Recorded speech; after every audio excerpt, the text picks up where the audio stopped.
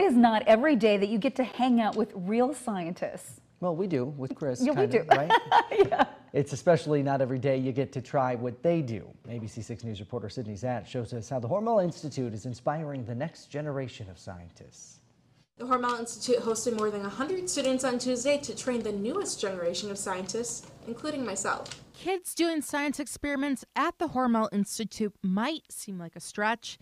Tuesday, it was all about making it young scientist friendly with the microscope station, liquid nitrogen experiments, and the strawberry DNA extraction lab. It's cool to see how your favorite food develops its DNA. And it's just, I like to smush things. There's still a little bit of dry ice left in here, so there are a lot of questions and wow moments for the young scientists. If one kid goes home and they can tell their brother, sister, parent, grandparent one thing that they learned, or we get that one child that they have gotten something. Something I learned was probably the different animals and little creatures and stuff inside of so many different things. While she was busy learning about animals, I took some time to learn how to extract DNA from a strawberry.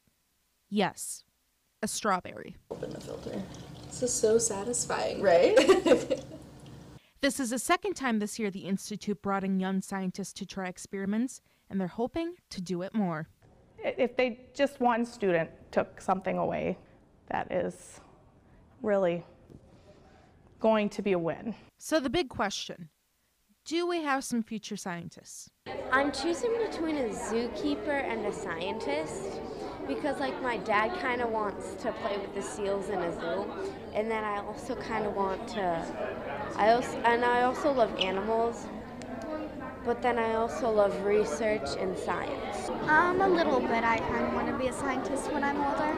This seems pretty interesting. Science was never my strong suit, but I'm starting to rethink things. In Austin, Sydney Zatt, ABC 6 News.